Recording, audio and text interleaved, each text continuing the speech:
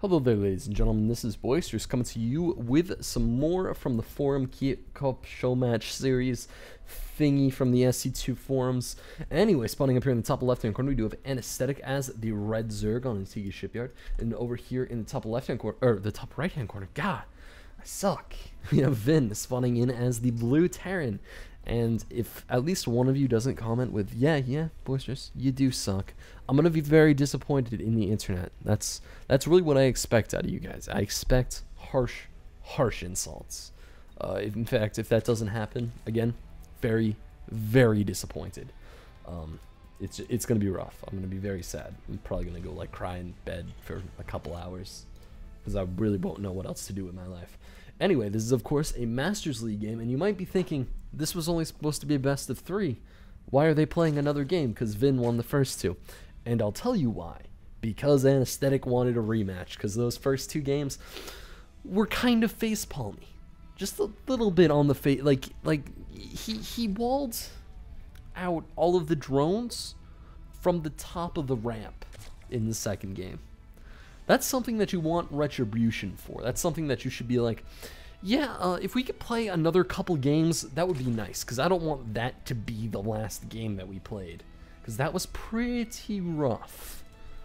I mean, it was hilarious, and I laughed at it, but it was pretty rough. We have ViN dropping his barracks at the front of the base, being a little bit on the cautious side, as he does not know what his opponent spawned in as. He now knows what his opponent spawned in as, and the hatchery has gone down at the natural. So we are seeing a 15 hatch come out from Anesthetic, which is a very nice play. I like 15 hatches. So basically, as ViN, we can see a couple things. We can see 2 racks pressure. We can see a bunker play.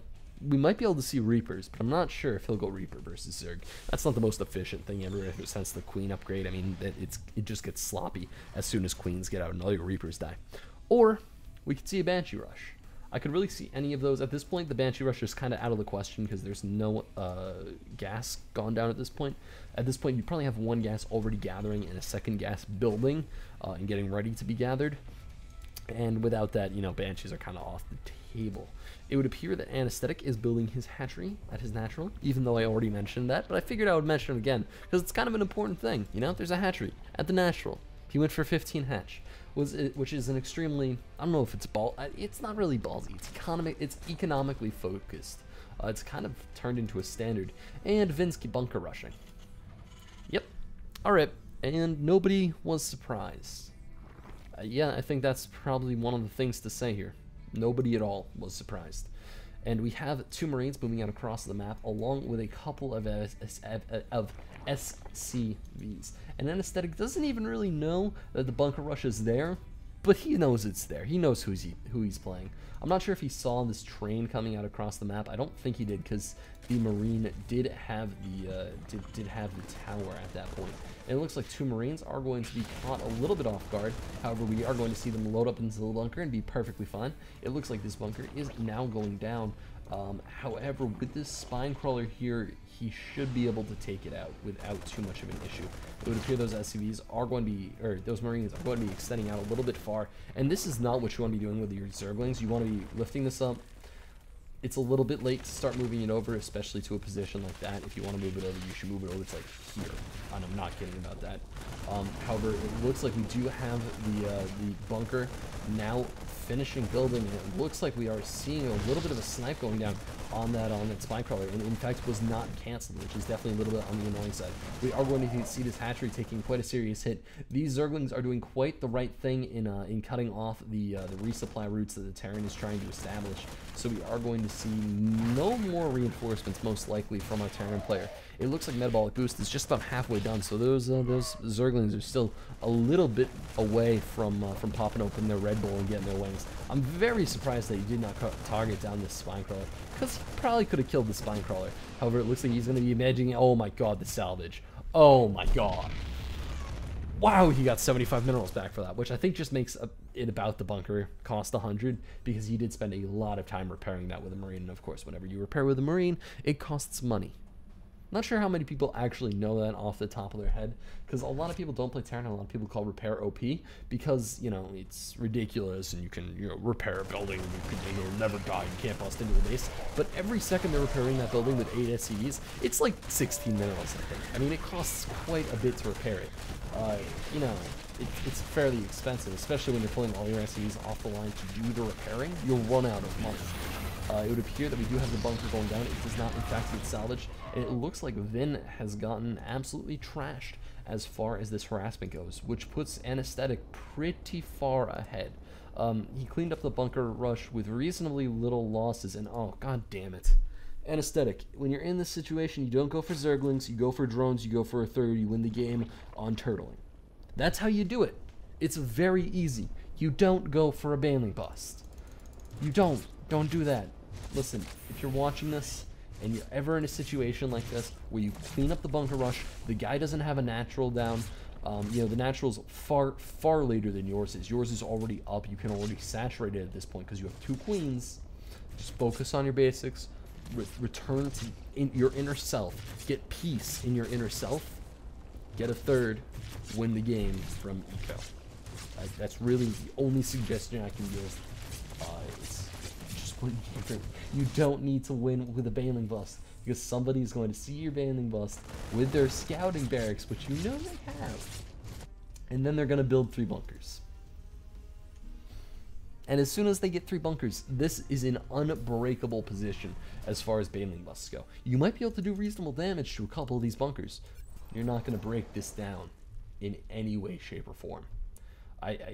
If you do, you're going to be dropping so much money into it that you might as well have just macroed and gone for Roaches or Roach Hydralisk or even Broodlords, gone for the super late gameplay. Because if you're playing against somebody like ViN, they do not have this sort of confidence to go into the late game, I don't think. I don't know, I've never seen ViN play in the late game, so I really don't know. However, you know, we see every Zergling getting cleaned up to kill a bunker. I think that's all he killed, literally all he killed. If we look at the units lost tab, alright, so maybe there was 19 units lost, but I think most of those were over here. But I'm pretty sure all he killed was a bunker. He might have gotten 1 or 2 Marines, but he did not kill any of the bunkers. Oh, any of the Marines from the bunker he killed, he might have gotten, again, just 1. And it looks like we have the Banelings now morphing, and they're actually rallied to go right. Oh my god, why is he going in with Banelings with no Zergling support? This is such a bad idea.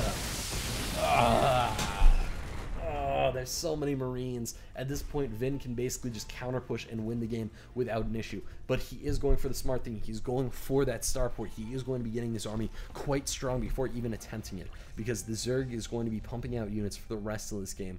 There is no way of switching into eco from this point. You are completely and utterly all in as soon as you do something like this.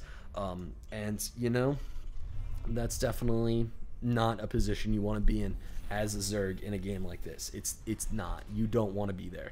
This is so bad.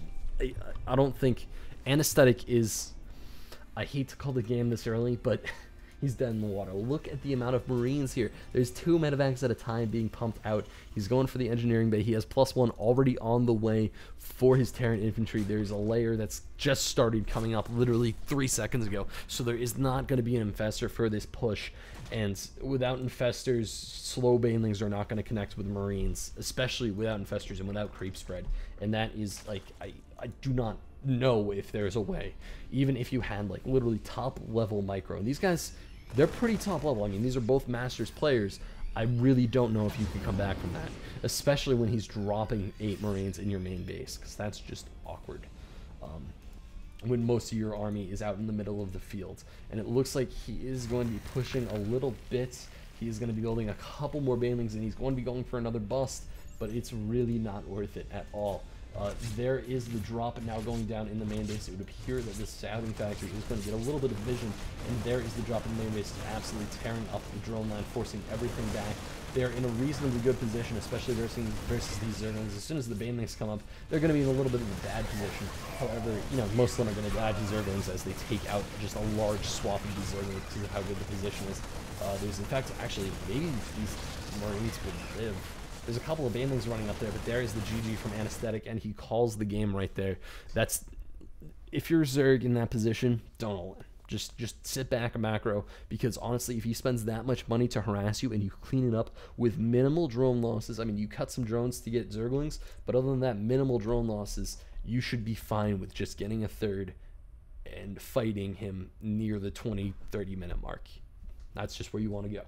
So anyway, guys, this is Boisterous. If you would like to check out any other games I've commentated, you can head over to youtube.com/user/boisteroussc2. Also, if you would like your games commentated, you can send them on in to boisteroussc2 at gmail.com. I would like to thank you all for watching, and this is Boisterous signing out.